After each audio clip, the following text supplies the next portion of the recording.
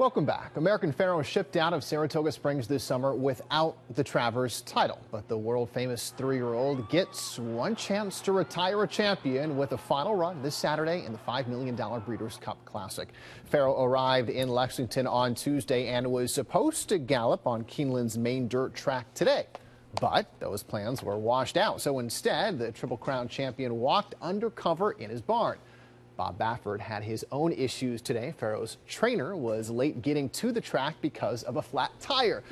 But despite today's disappointments, Pharoah's said to be in outstanding shape, and he will be the overwhelming favorite at post time on Saturday.